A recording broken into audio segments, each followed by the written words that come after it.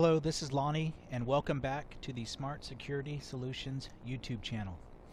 Today we're going to learn how to download the XMeye app and set it up to access your NVR or DVR remotely using your app.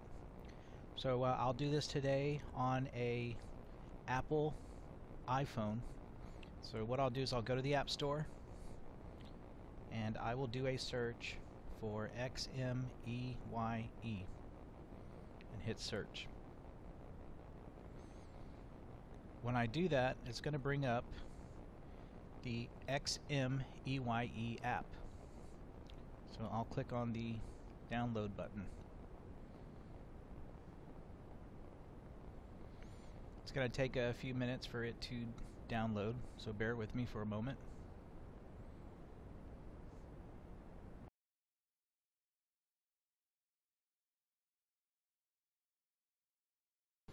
Okay, so the first thing you'll need to have is your serial number for your DVR, NVR, or your QR code.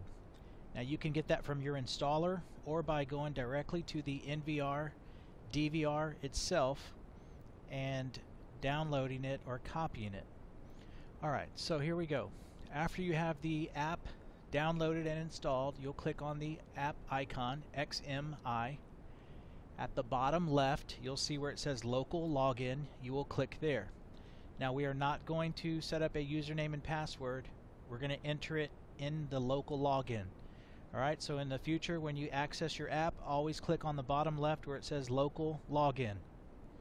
Once you click there, it brings up a device list. If you look towards the battery or the 26% to the right, there is a plus sign. Click on the plus. When you click on the plus, it's going to bring up another box that's asking for a device name, serial number, username, which is admin, or password. Now if you notice, there is a box to the right hand side next to serial number, and that's the QR code.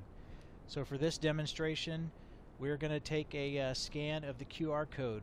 Now what I've done is on another phone, I went to the DVR, NVR, and I took a picture of the QR code. So what I'll need to do here is click on that box and it's going to bring up a camera. Now I will point that at the QR code that I have on another phone, a picture of it on another phone, and it will install the serial number using the QR code. And the serial number is the 00D580 and so on.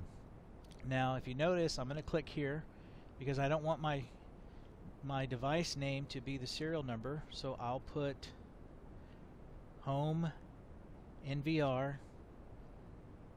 and that's only for you to recognize it. So if you only have one NVR, then the name is not too important. The password that I used for this is pretty simple. This is only a demo system.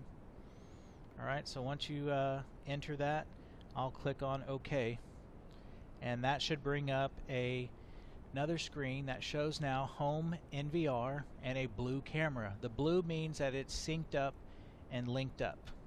Alright, so the next thing that we will do is click on the home NVR. Now this is a 4-port NVR and I only have one camera connected, which is camera number 2.